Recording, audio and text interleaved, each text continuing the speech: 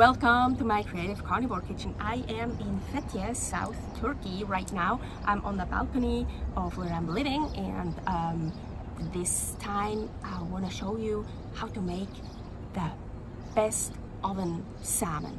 It was so delicious when I made it. I was like, I need to do that again. So first we need some salmon. The fresher the better. So let's get some salmon.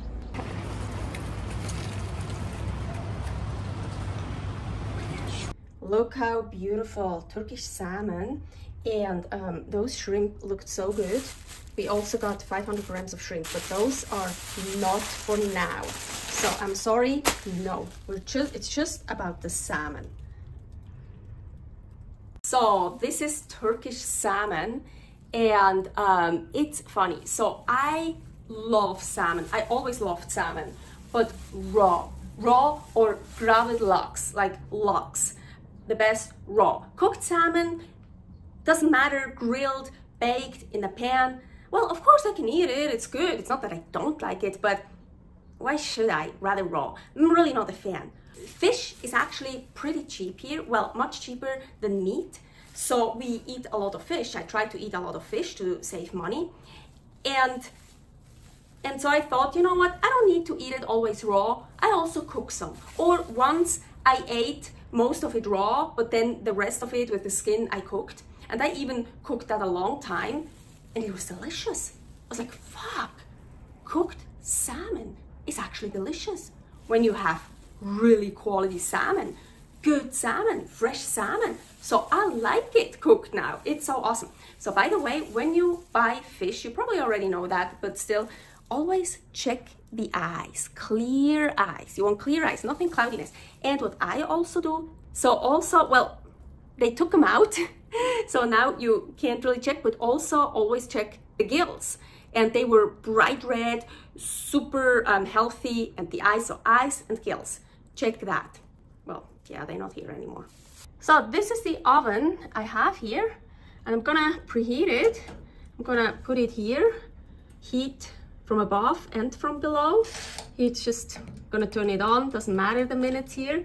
And here I wanna put it on the maximum. Yes, of course, they already gutted it and descaled it, but so far I've never gotten a fish that was good enough descaled. I always have to do more myself. And you see all that shiny stuff? That's not good. There's still scales. So let's descale. It's hard to hold, but especially here. Yeah, you see, because it's hard to do it here. Still lots of scales. Of course, I took my rings off. And usually also close by the fins. See here, and like on top, lots of scales. See, wow. Well, I'm gonna do everything. And also like here, see, that one is really bad. Sometimes I get better. Or here, like just everywhere where it's harder to get to, they don't do a good job. So let me descale that whole thing.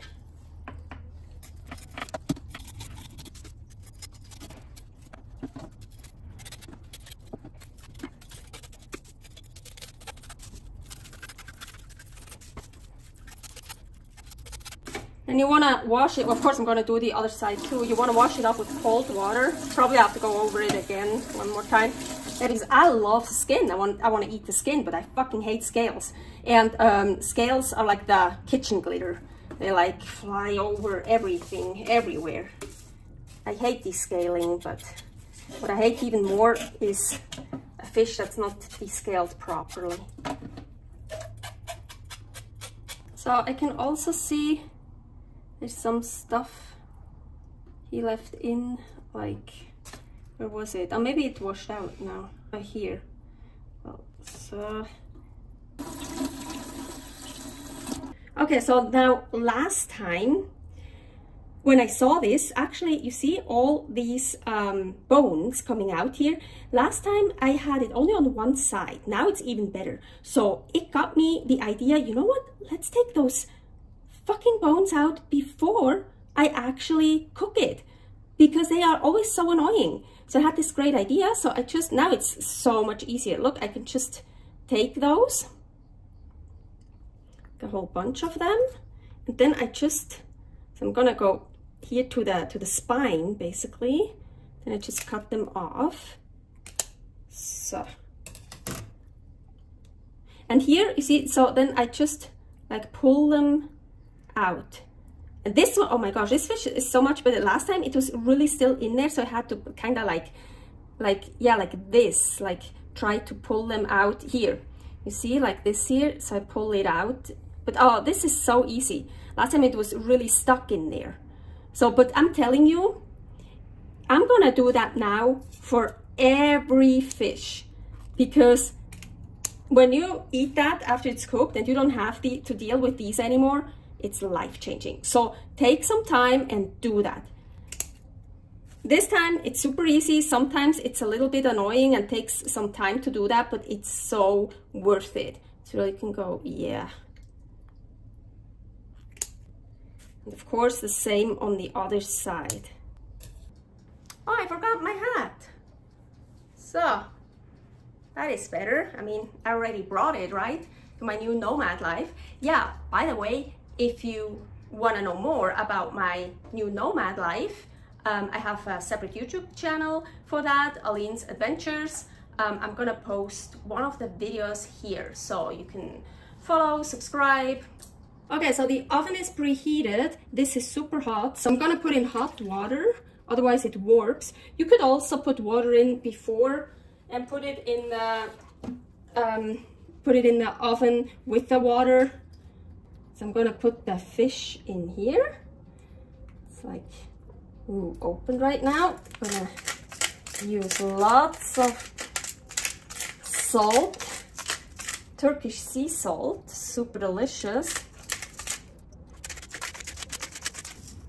Okay, now I'm gonna put that into the oven. The salt that I put in here, I brought that with us, is actually this salt here. I bought it here, Anatolian sea salt, and it's really so delicious. And yes, sea salt tastes everywhere differently, and that one is just so good. I love it. I left it in 5 minutes, not very long, and now I'm kind of loosening it up. It should actually, yeah, because of the water, okay. I don't want to destroy it. So now, whew, okay. Ooh, beautiful. Ah, yes. Look how beautiful this fish is. And I love fish still raw, but I also like salmon now when it's really fresh cooked. But so I hope like in the middle, it'll still be raw. That's what I want. Of course, you can leave it in much longer. I left it in for 5 minutes. And this here, of course, I'm not gonna throw away. I keep that. I usually just pour it in a dish, in a bowl, and add other stuff to it and make a soup out of it. Agüita. So let's check it. So yeah, I could fillet it and everything. Usually I just dig in. I'm always so scared that I overdid it, but I think like last time, it's yes. So now, of course, because it's still raw by the spine in the middle, it's much harder to fillet. So usually I just take chunks out of it and eat them. So I want to show you. You see here, it's still raw. It's nice and warm, but it's like so delicious. Agüita.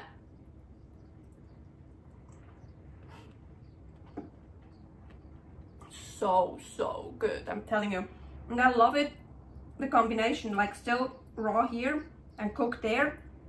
And the work I did with cutting off those little fine bones, oh my gosh, that's so worth it, I'm telling you. Yeah, once in a while I still find one because I didn't do a good job or something, but oh my gosh, otherwise it's always such a hassle with all the bones. So do that, it's so worth it. So what I really like is the skin on the head here, this here. And that skin also doesn't have any scales.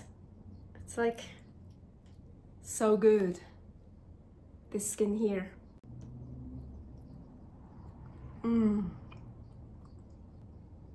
Then also here the flesh, of course.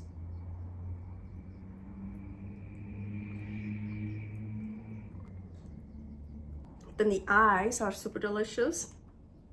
Well, I'm not eating the eyeball, or that there is like some like bone, or like it's more like a scale, a round thing around it. This here. And the eyeball I take out too. You can eat the eyeball. I used to eat it sometimes. And people love the cheek, actually. I like much, this is a small fish, but with bigger fish, what I like much more is the jaw. The jaw is actually, so like here, but this is a small fish, so you don't really get much. Here the cheek. Then you can crack the skull open to get to the brain, but it's like really small here.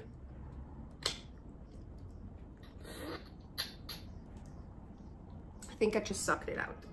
Try this recipe, leave the fish in longer if you want, or less long. I feel like I should have taken it out after 4 minutes. It got a little bit too much done for me, but still super delicious, of course.